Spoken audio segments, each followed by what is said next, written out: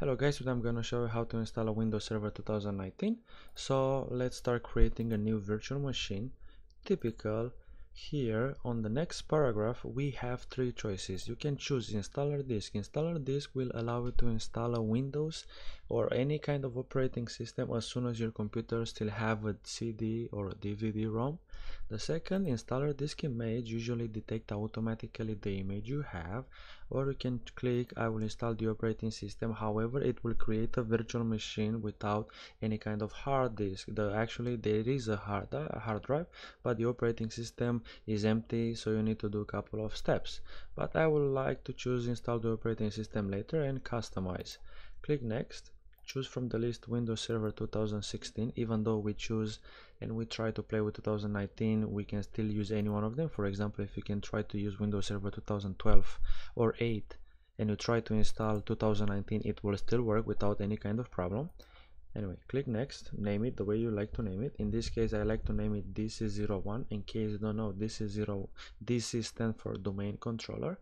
So domain controller is the main server which control all resources in a company. Click next. Store virtual disk as a single file. Select the amount of disk you would like to install. 60 gigs is recommended. Anyway, next. Customize hardware. However, being a new version of Windows Server, he require a lot of memory, a lot of processor. So in my case I would like to add 4 gigs of RAM, and I would like to add multiple threads to my computer in order to make it run faster. Now after I finish, I need to go to something called network adapter. Network adapter have different state. If I click bridge, it will physically connect to my real Ethernet card, and other computer in the network can identify it, can ping it, can share resources, and will have internet as well. We have NAT. NAT stands for Network Address Translate. Network Address Translate, it allows you to translate a private IP into a public. However, if you are on the same LAN, other people cannot access your server. So in case, for example, you have a server and this server it run a software, you can use bridge and whoever is on that network can see it. But in this moment I would like to choose host only, and host only, it's a private network. It's like a virtual switch which allow me to isolate the image from the internet. Now I need to go to CD DVD, use ISO image, browse, and choose from the list the Windows Server 2019 you have. Okay. Hit OK and finish. Now once we finish, power on this virtual machine.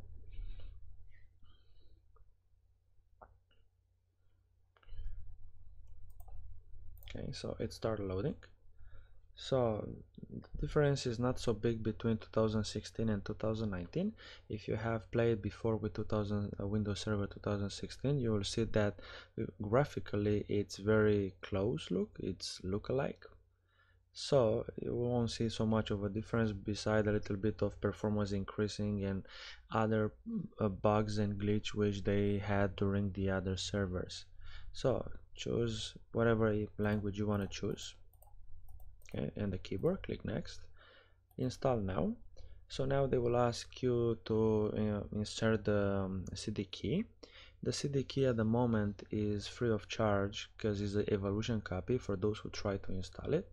Or if you do not have a CD key, you can skip the license and you can still continue use it. So you see, in my case, I do have it, but I don't want to use it, so I clicked I do not have a product key, and it still allow me to install.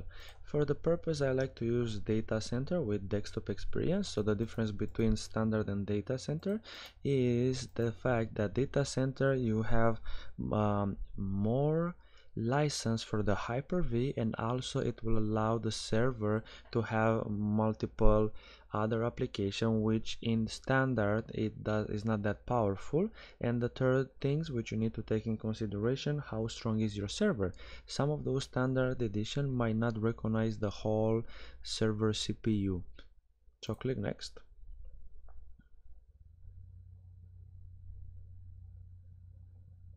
I accept the license term. Next. Now we have two choices, upgrade and custom.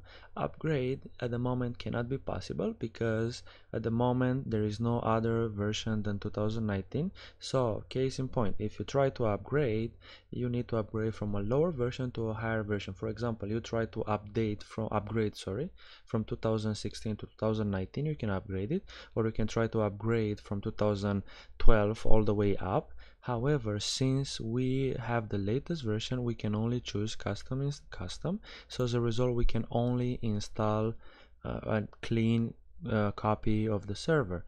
So click new, choose the partition you try to make it. You can shrink it or you can give it the way it is. Hit apply. Okay. So now click next.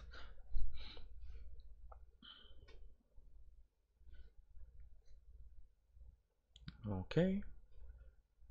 Next. So as you can see, the Windows start installing. Okay guys, so I will pause the video and I'm coming back when the installation has been successful.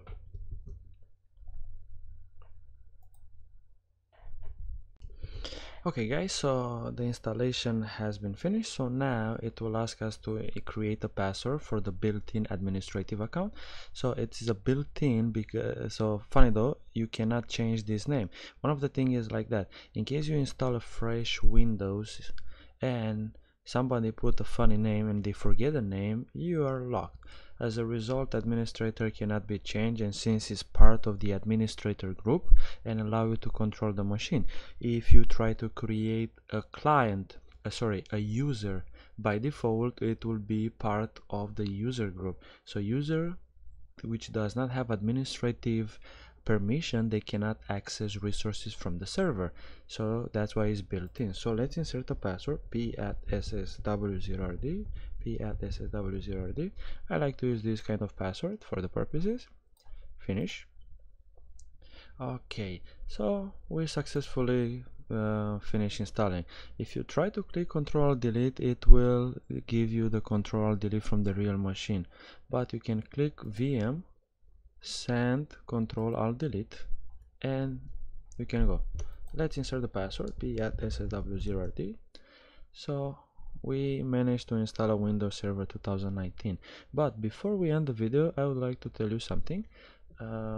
As you can see, at the moment, the Windows Server, they have a big border, a black border, as you can see here, all the way here, and we cannot make it full screen. You see, even if you try to make it full screen, it will not give you any benefit.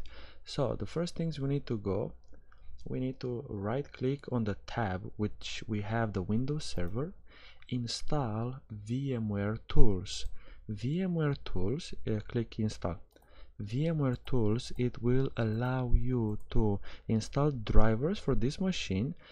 Once you install drivers, the whole screen will be visible, and another advantage is the fact that you can copy files from the real machine inside of the virtual or backward. So we need to go to File Explorer, this PC. See here the VMware Tools appear, right click, install or run the program from the media. So let's install the VM, and as you can see, once we start installing, the entire screen will become big. Okay, let's look Task Manager, Performance. Okay, right click, change logical. As you can see, the 2 cores I added at the beginning and 4 gigs of RAM. Okay, so there is not big of a difference between the regular 2016 and 2019. Okay, so let's continue with the installation. You just click next, next, install, and once it finishes, it will ask a restart. Once you restart, it will allow you to be in a full screen mode, so you will have access to different options, especially even though audio. Once you install VMware Tools, you can play even video from the virtual, and it will have sound in the real one as well, which is another advantage. Or think about, you try to use a software which is an evolution copy, is for 30 days a trial. So after 30 days you cannot use it. So you have some important documents or some files and you want to take that file with you. As a result, you just copy the files in the real desktop. It's so easy as soon as you install the VMware Tools. Yes. So as you can see, now the VMware Tools has been installed. We have access to the whole screen. So hit finish. You must restart the system. You can click no or yes. So in this case I will click yes. Okay guys, so now as you can see, we have access to the full screen mode. So that's how is it to install a Windows Server 2019. If you like it, please give a like and subscribe to my channel. Thank you.